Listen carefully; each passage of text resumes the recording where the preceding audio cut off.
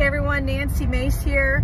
Guess what? I heard the former speaker, disgraced former speaker, was talking a lot of smack this week and said that I need help. Well, guess what? I do need help. I need your help to raise $1, $5, $10, $100 for my campaign to hit back against the establishment, to hit back against corrupt DC, to hit back against people like McCarthy. He put our majority at risk. He lied to the American people. He couldn't even hold his speakership because he's a loser. So yeah, Kevin, I need help. I need help to raise money so I can hit back at you and your hand-picked opponent who's now your puppet running in South Carolina against me. Just in case anyone thought that the fight was over between Kevin McCarthy and Republicans in Congress after they kicked his ass out of the speakership and eventually the House of Representatives entirely, Nancy Mace is ready to remind everyone that it's not.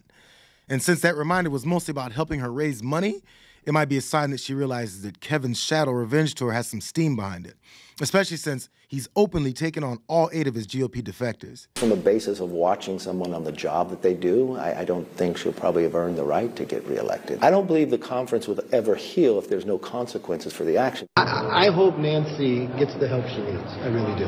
Are you going to give her any help?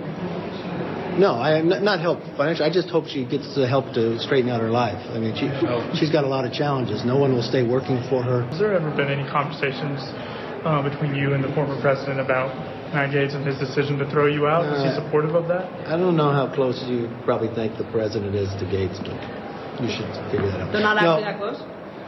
Gaetz makes it out to be like they're... I'm sure. Gaetz probably makes a lot out of it. He probably lies about who he sleeps with, too.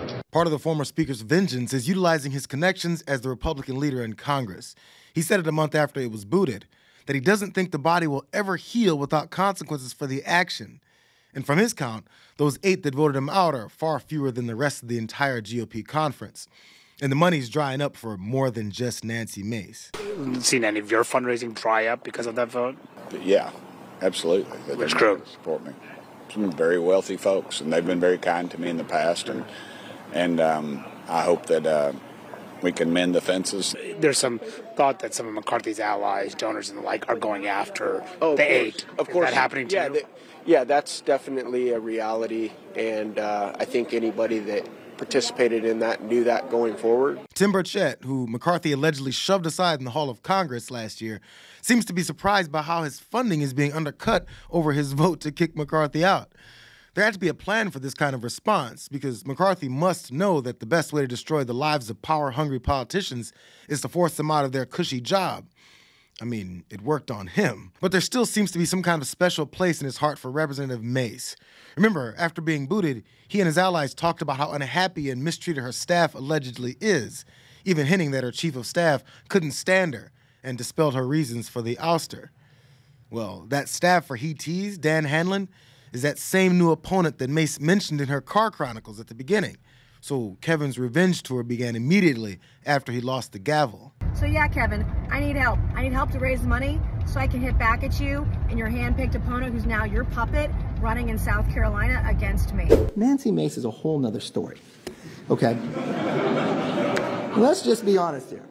I called Nancy Mace's chief of staff yesterday.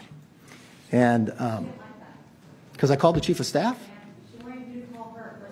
Well, she was on The View saying I didn't keep my word, so I didn't know what to... Listen, I can't say this in the press, but okay. But so, no, you'll keep it among yourselves, right? I just said to him, I said, can you please tell me, I don't understand, where have I not kept my word? You know what her chief of staff said? You have kept your word, 100%. Look, I bite my lip. I let people say things that are not true, but it's not right. It is not right. Her chief of staff told all of us we have kept every single one of our words. And he said he's told her that too. Now, if somehow he gets fired, I'll still get him a job.